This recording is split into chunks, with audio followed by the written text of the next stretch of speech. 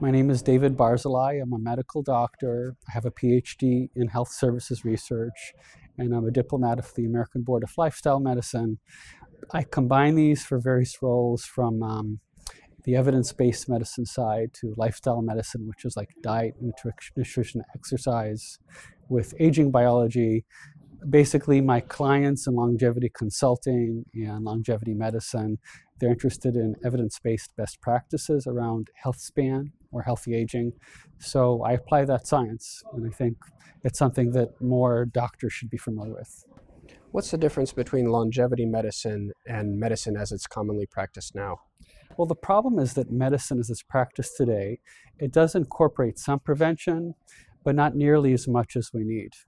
About 80% of chronic disease are preventable through simple things like diet, exercise, good sleep, and optimal just medical management, things like being up to date with your screenings. And most doctors try to put their best efforts to do that as well as possible, but there are a couple challenges.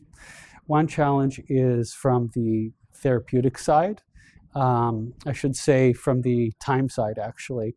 The amount of time you have to spend with a patient is so short. A lot of it is spent sort of putting out fires, catching someone's diagnosis of diabetes late in the game rather than maybe following it earlier to see if the blood glucose is rising, or giving nutritional advice and discussion to try to even avoid that situation in the first place. So that's a barrier, and I'd say the other barrier is there's very little understanding for most doctors of the biology of aging and potential for early, kind of a more proactive approach based on aging biology. Mm-hmm. And have you seen results from your practice that you think are significantly different from the standard of care? What I would say is the practice is mostly spent on optimizing what is already the standard of care that we could be doing more en masse. So the gap between, for example, the population that follows only one health habit versus the most, it's about a 20-year difference in lifespan and about a 10 to 15-year difference in health span, or just being disease-free, being healthy and vibrant. So a lot of it concentrates in where we have the real greatest pillar of evidence, which is optimal lifestyle practices. That and being proactive about things like early diagnosis through things like annual or regular screening, from MRIs to laboratory, to sort of tracking biomarkers of health, which can be simple things like how winded you are after certain routine exercise. Beyond that, there are other things that can be done. For example, things that I would like to become the standard of care, they're not yet the standard of care.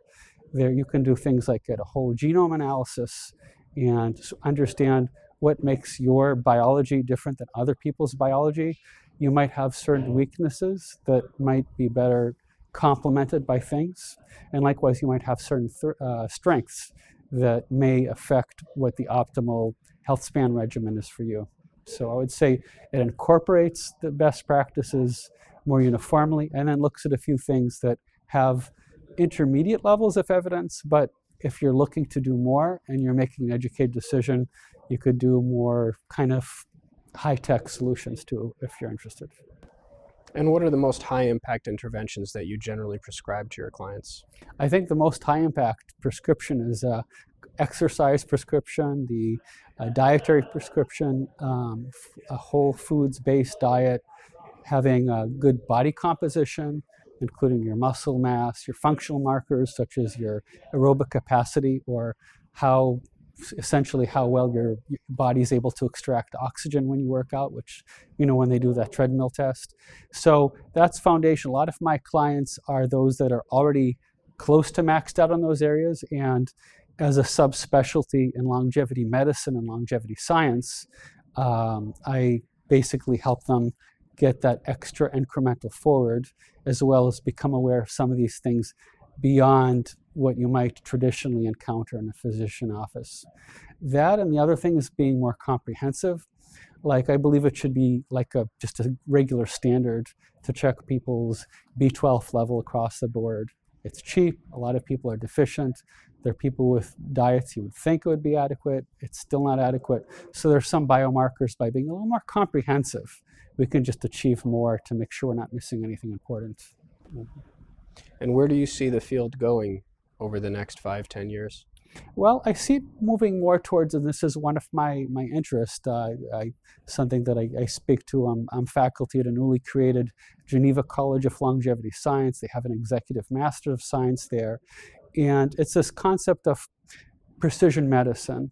Precision medicine needs more tools, and that's why conferences like this on the biology of aging are so instrumental, because it's by validating biomarkers of aging, you're able to validate whether longevity or health extending intervention works. And also you're able to then do that precision medicine. So what is that precision medicine that I think is the future? Precision medicine basically means personalized medicine that's unique to you, unique to your goals, your time horizon, but in particular, what are your genes, what is your lifestyle, and what are your concerns, what's your family history.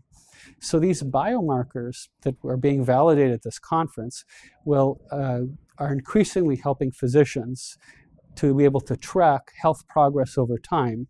So you can tell not just what interventions might be most promising, which we talked about before, maybe based on your genetic background, but also how is it working? So you can adjust and pivot as you need to, depending on how one intervention is working or another.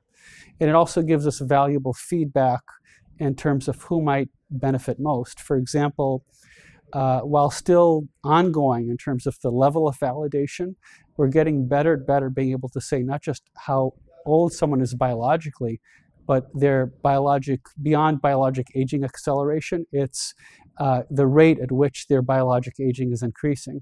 So if you can look at that across different organs, both of those things, you can say, hey, your heart's doing pretty good, but your kidneys here, it's at the 20th percentile. So it lets you think about both diagnostically and therapeutically next steps that might particularly suit you. So if there was only one biomarker that you could be testing for or evaluating in order to see if someone's aging gracefully or not so much, which would it be? That's a very good question. I think it's a little bit of a trick question, because I think I would say in general of the methylation and other omics-based clocks, those that are second and third generation, I'm happy to take a deeper dive at a follow-up show if needed, but these higher generation biomarkers are getting better and better. But if you ask me today what the most accurate predictor of your future health status, it's a combination of those type of things, but most of all, functional biomarkers, things like your capacity to, your strength, your capacity to run a certain distance. It's your ability to function. And there's ways to scientifically assess those in a way where you can compare yourself with others. Ultimately, it's going to take more than one, but a composite of the general and the specific with these cutting-edge aging biomarkers coupled with the traditional ones if we really want it to be most predictive for what we're interested in. Thank you so much. Very exciting work. It's my pleasure. Thank you for having me.